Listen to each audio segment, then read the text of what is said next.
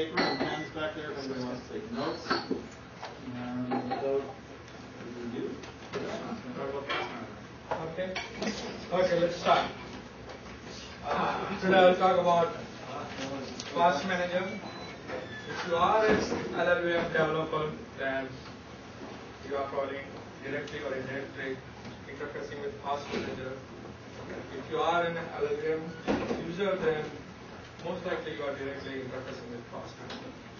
PassManager is an important part of the LLVM.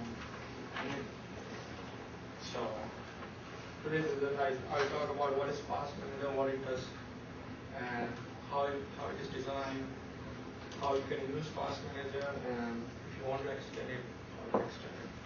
Feel free to ask me any question you have. Feel free to interrupt. Okay, so what does PassManager do? It manages passes, that's obvious. But it's more than that. LLVM PassManager also keeps analysis information up to date. If there is a dominator information, there is a aliasing information, all of that analysis information is there, then PassManager will keep them up to date. If someone dirtied them or doesn't preserve them properly, then it's PassManager's responsibility to keep them up to date. PassManager also does some form of memory management. If any information is not used, Right.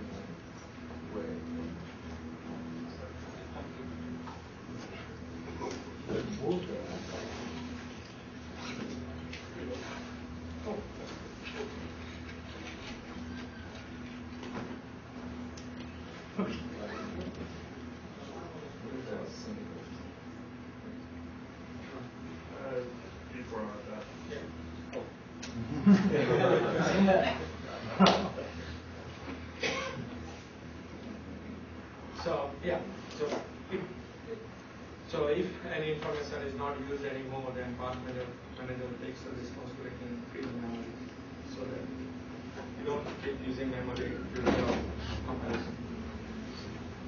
And PassManager does these two things by enforcing the discipline on pass developers.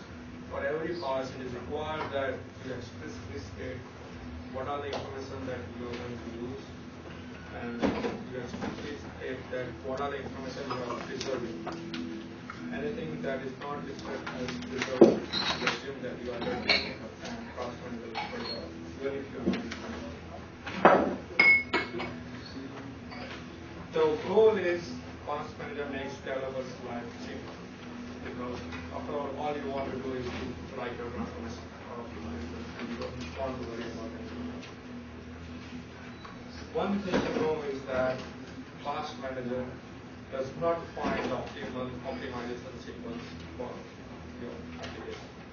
That's your difficult task to solve this problem. So let's look at the design. PassManager provides two external interfaces. One is function PassManager, another is PassManager. Function PassManager works at the function level, and the other one works at the module level, where you can supply LLVM module and then it will optimize using the requested optimization you ask for. In GCC terminology, the one is unit at a time, and this is no unit. These two external interfaces are supported by many internal PassManagers, like module PassManager, function PassManager, loop PassManager, basic PassManager, and you can imagine they work on the program cluster for this kind of needs. And all LLVM classes use one or the other. And it's easy to add your own PassManager if you want.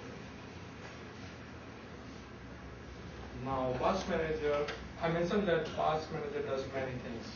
So, how does it do it? It gives you some the passes that user has requested, but it also keeps track of all the analysis information available at every stage of the pipeline. And it also keeps track of who is the last user of given information. So as soon as that user is executed, PassManager can create the resources. Let's take an example to understand this. you want to apply the date code elimination on your program, then PassManager will, as expected, iterate over each function and invoke your date code elimination. That's simple. Let's say you want to do global comments or expression elimination also, then as you expect, PassManager will iterate over each function. It will invoke the date code elimination pass, and then it will also invoke the global expression elimination pass. But it's not that simple because comments or expression elimination pass also requires documented information. So PassManager will automatically insert the pass to create documented information, and later on it will show it the documented information because no one else is using it, and it's still for the next function.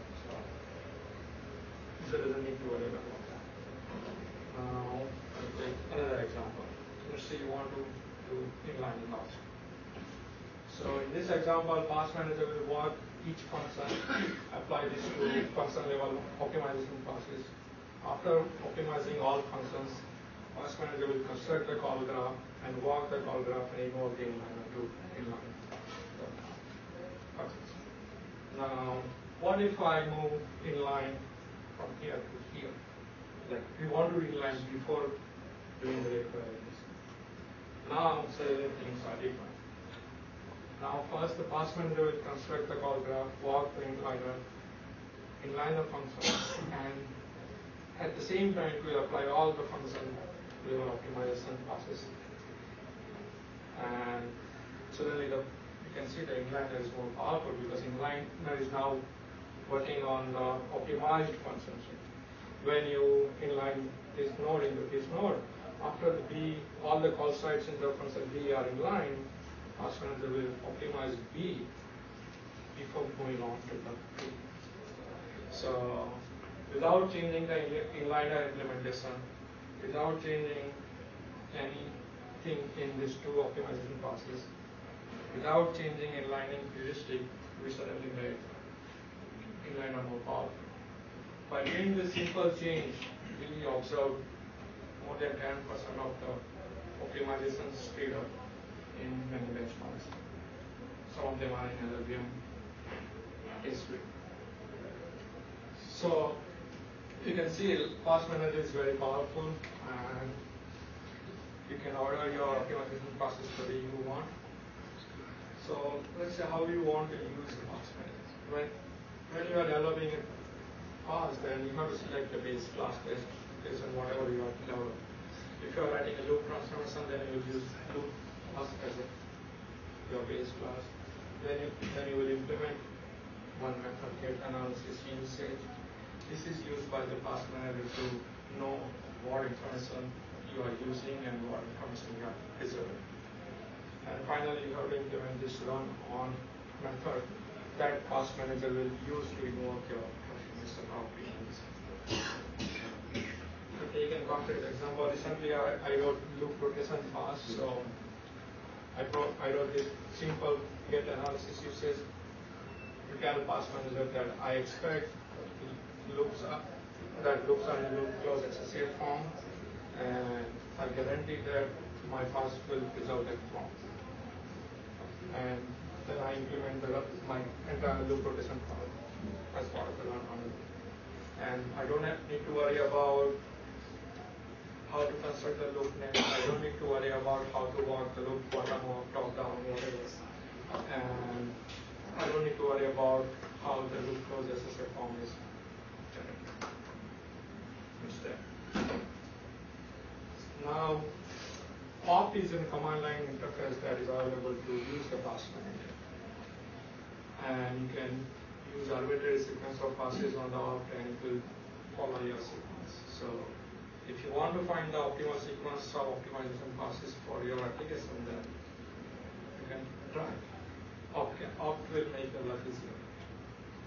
There is a command line option debug pass structure that you can use to see what sequence PassManager is using to execute all the optimization that you have requested.